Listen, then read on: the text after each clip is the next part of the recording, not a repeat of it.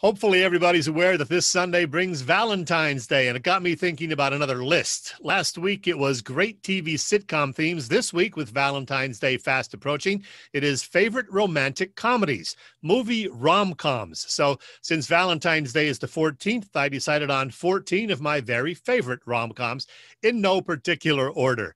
The oldest on my list is, well, it's the highest grossing movie released in 1967, The Graduate, starring a young Dustin Hoffman, plus the lovely Catherine Ross and Anne Bancroft. Loved it.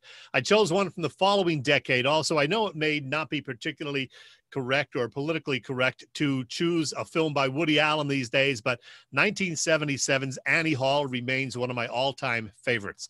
The late 1980s then brought us three great ones: the classic Moonstruck, starring Cher, plus the great Say Anything, starring John Cusack, and then Rob Reiner's very funny When Harry Met Sally.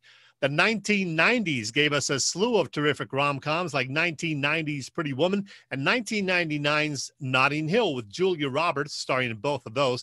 In between, though, we got the underrated film The American President, plus the wonderful Four Weddings and a Funeral, and a movie that Glenn Macnow says is the best ever rom-com, Groundhog Day.